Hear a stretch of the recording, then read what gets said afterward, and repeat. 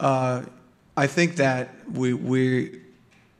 need to stay focused on ourselves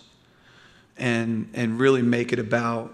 what our program needs to do, what our positions and units need to do in this specific game, and be clear and honest with the individual matchup, liabilities, concerns, and or excited opportunities.